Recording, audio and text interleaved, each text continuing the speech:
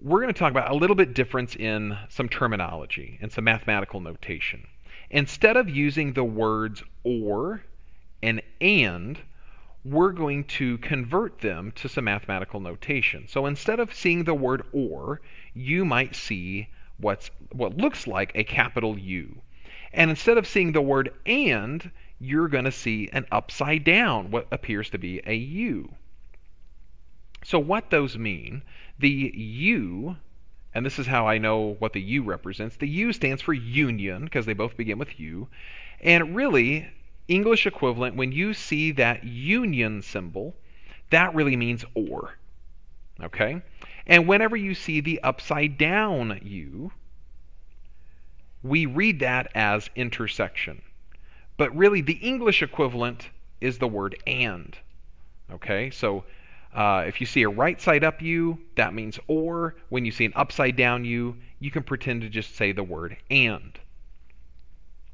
So going back to our Venn diagram example, we're going to fill in this Venn diagram with a little bit more detail than what you're typically used to. So if I had this bubble right here, this bubble was my jack bubble, right? And did I have any red aces that were in my jack bubble? And we didn't. So what we would say is that this bubble represents jacks and only jacks, right? So what we could state is that this is jack and upside down U. This is jack and there are no red aces over here. So red ace complement. So when we say jack, because if you just said jack, you might say, but could there be something else that this jack represents? So in this bubble, we're saying these are jacks and they are not red aces. And in this bubble over here, this is typically our red aces, but this is what we're going to say is the red ace bubble and no jacks belong here. So red ace and intersect jack complement. Now, there's one other area that we need to really write something about here. And you might go, no, that's all. There's only two bubbles. But really, we've got this. And this represents our sample space. Whoa, sample space. We talked about that not that long ago. And so if I have a jack and not a red ace, right? We said there were 4 of those cards. There were 4 50-seconds of getting that. And red aces that were not jacks.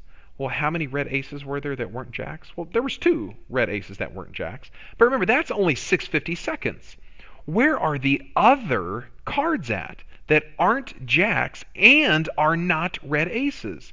Well, that would represent what's inside the box, but outside of our 2 bubbles. So all of this leftover region here, that represents the other 46 cards that are not jacks, jack complement, and upside down U, red ace complement, not red aces.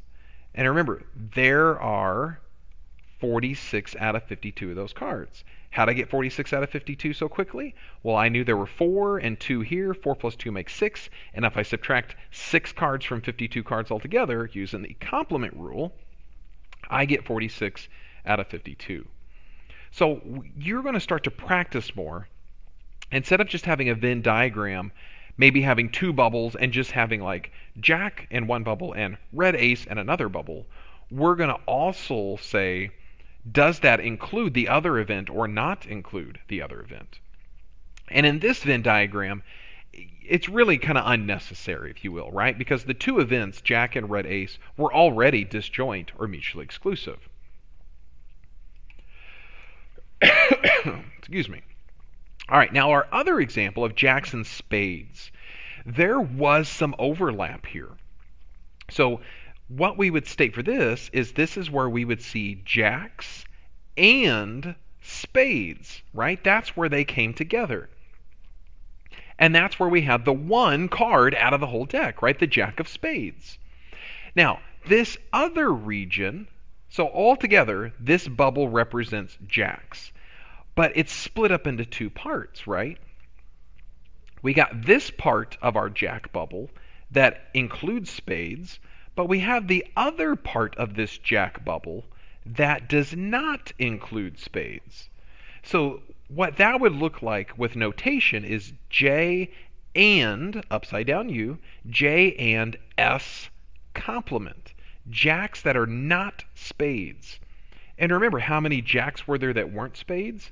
Well, there were 3 of them that weren't spades. There was clubs, diamonds, and hearts. Now, for our spade bubble, really we have this great big spade bubble right here. And altogether we said there were, what, 13 out of 52 spades. But this bubble is also being split into 2 parts.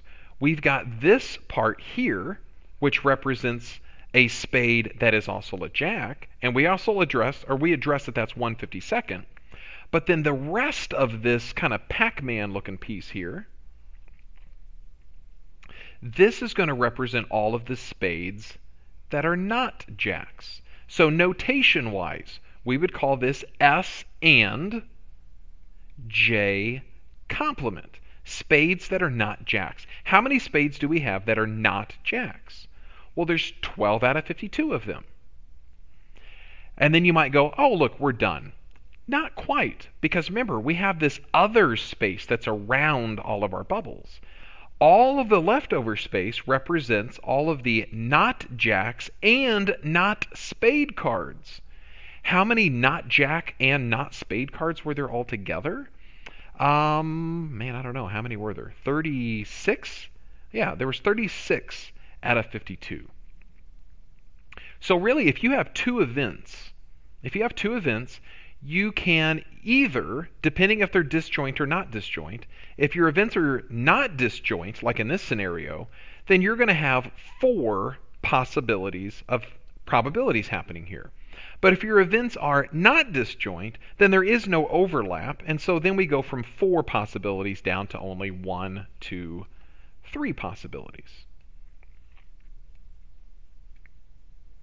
All right, we're going to look at one example, and then we'll be done with the video here. So Elsa and Anna, those names sound familiar. I don't know. Can you take it? I don't know. They auditioned to be a part of the school play. I wonder what the school play was. I hope it was Frozen. No one auditioned for a specific spot yet, but Elsa believes she has a 0.4 chance, a 40% chance of making the play. Anna believes that she has a 60% chance of making it, and they believe that they both have a 30% chance of making the big show. All right, so make a Venn diagram that shows all of the events and the probabilities. So I've got this already kind of set up here. And you might go, wow, aren't you getting ahead of yourself there? How do you know that there's going to be overlap here? Well, we were told they believe that they both have a 30% chance of making it. So there is this possibility that they both are in the show. So I'm going to go ahead and label that in just 1 second here. But where I have E, this bubble here represents Elsa making the show. And where I have this A here, that's this whole bubble, represents Anna making the show. Now, I always start, if there is an intersection, I always start there. So this represents Elsa and Anna making the show. And we were told that that is a 30% chance, 0.3 probability. Now, let's scoot over to the left. What would this region here, this kind of weird curvy Pac-Man piece, what would this really represent? And remember, this is the Elsa bubble, but this has to represent something with respect to Anna. This little piece represents Elsa making it and Anna not making the play, right? Because this part of the Elsa bubble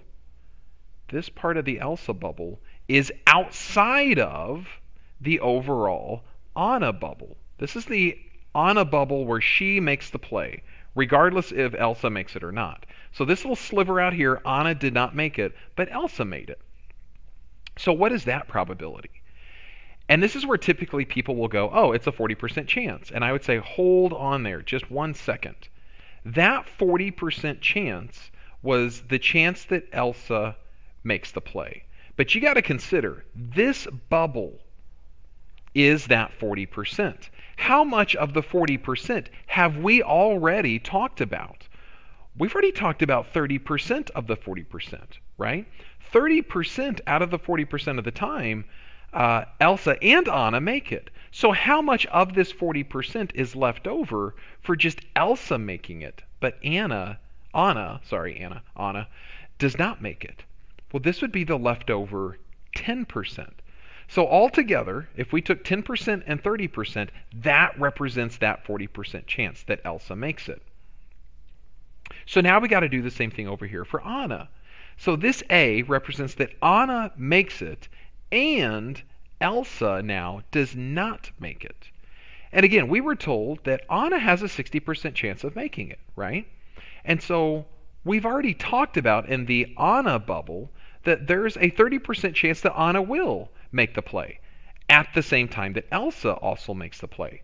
So what's the probability? Well, how much leftover percent out of this 60 does Anna have that Elsa will not make it? And so it still represents a 30% chance here, right? This 30% plus this 30% gives us that overall 60% chance. All right. Now you might think we're all done. But again, remember, what about outside of these bubbles?